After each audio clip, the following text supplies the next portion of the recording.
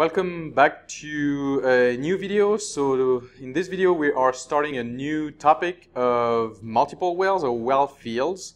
So typically in applications or in practice we use multiple wells, well fields to achieve some goals. So if we want to drop the water level, the water table, for example, at a construction site for dewatering, we'll need to use multiple fields so that, to achieve that design goal. Similarly, for example, in pump and treat operations, typically you might have, multiple pumping wells in order to define a capture zone, if you will, or to isolate completely the groundwater that is polluted. And then you might have injection wells, or other wells to re-inject the water in different places. So in both of those cases, you need, multiple wells to achieve some goal, as opposed to just one well, as we've seen so far. So here's an example of the Chicago River during a construction. So at a construction site, and you can see the sheet piles isolating the Chicago River, on the right-hand side, and then the construction site on the left-hand side, and you can see that it's been dewatered. So of course the water table has been dropped, in the construction site. So that we can pour the foundation and isolate the work site from the water. So this is an example. Dewatering is a typical example where we need to pump water out of the construction site. Another example again is the pump and treat systems.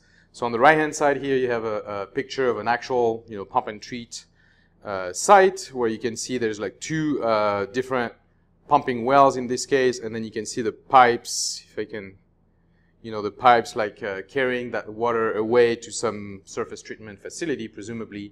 And again, once the water is treated, maybe it's re-injected in the aquifer, or it may be discarded in the surface water if it's permitted.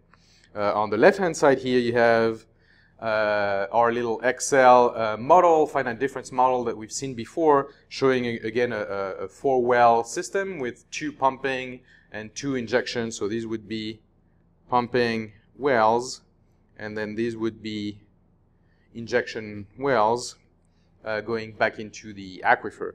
And this is on the bottom here, this is a top view of the same. So if we look at it from a top down, you can see that in the middle here we have a completely isolated cell where the groundwater, the regional groundwater is not affected basically by this cell. So this cell is completely isolated from the regional groundwater, and therefore we can treat that water, and basically it's not polluting the regional aquifer anymore. So again, we'll see how these how we can calculate how we can design those pump and treat systems by calculating the capture zone, and etc., etc. So these next few lectures will be organized. First, we'll deal with a superposition principle. So again, when you have multiple wells, basically, what is the interaction between them? How does that work? How can we use, several wells to define the drawdown in the target site? So we'll do a couple lectures on superposition, and then we'll do a couple lectures on boundaries, because these are very much related to superposition, right? So when you have a boundary, let's say let's say a river here, right? If this is a river, this is a recharge boundary, meaning that there's always water, flowing towards your well. And this is very similar to what we've done with leaky confined aquifer, for example, the Hantouche leaky confined, well equation. So at some point you reach some steady state, basically, where the recharge boundary is providing water to the well directly. So how do we deal with those types of boundaries? And then the opposite, so here's the answer, basically, where you do have a recharge well, basically an image solution. So we'll talk about those in a few lectures. So here's another example where you have a river, in between, with a pumping well on the left-hand side, and you do a recharge well as an imaginary image, so we can account for that boundary.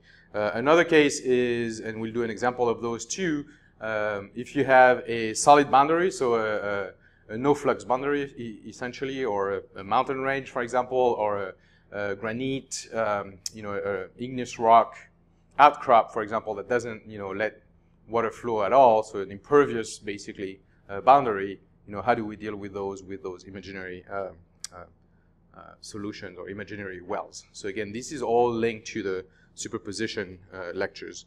And then finally, we'll do a few lectures on actual dewatering and capture zones, pump and treat. So these will come a little later. And then here is an example design. So a lot of those lectures I'll actually teach using sort of little problems, little examples, just to show you, how we apply now the knowledge that we've acquired on wells to, real life situations, if you will. So here's an example. We have 2 lines of wells. So again, multiple wells in a line to dewater an excavation in an unconfined aquifer. Initial saturated thickness is 110 feet. We have the hydraulic conductivity at 15 feet a day. Specific yield is given at 10%. We want to draw down at the center of the excavation to be 40 feet within 1 year for if each line is 1,500 feet long and 400 feet apart, and each well can produce 50 gallons per minute. How many wells are necessary? Okay, so again, a very practical, concrete, if you will, example of, okay, well, I have a site, I need a dewater, I need to do 2 lines of wells, how many wells do I need, right? That's a very practical question. Okay, this is it for this general introduction on the upcoming lectures, and in the next one, we will jump into the superposition principle and those lectures. Thank you.